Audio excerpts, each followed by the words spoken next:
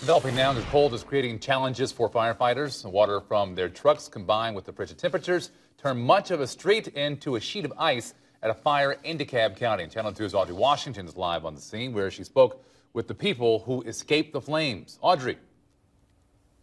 Right, and as they ran from the home here, they told me they slipped on ice like this right here on the driveway. Now, I just want to show you what's left of this home here in DeKalb County. This is a live look. You can see the windows there are boarded up and the house mostly charred and gutted. 90 minutes ago, I spoke with one resident who told me he saw flames pouring out of the back of the home. The resident actually walked me through the damage, showing me where the laundry room used to be. The flames broke out shortly after 3 Tuesday morning.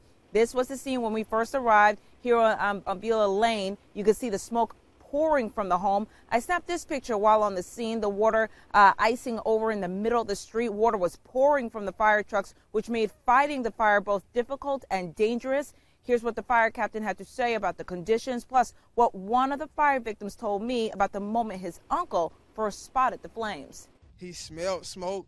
So he opened the back door and flames just burst in. And he just ran and woke everyone up. It's like the house on fire, everybody get out. When you have water conditions that turn into ice overnight due to the temperatures, it certainly poses that risk of falling to our firefighters.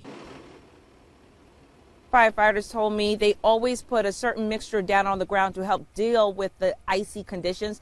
I'm putting together that part of the story. Plus, why fire victims think faulty wiring actually started this fire here inside this home in DeKalb County. I'm working to put all that together for you, beginning all new at 4 on Channel 2 Action News. Right now, though, we are live here in DeKalb County. Audrey Washington, Channel 2 Action News.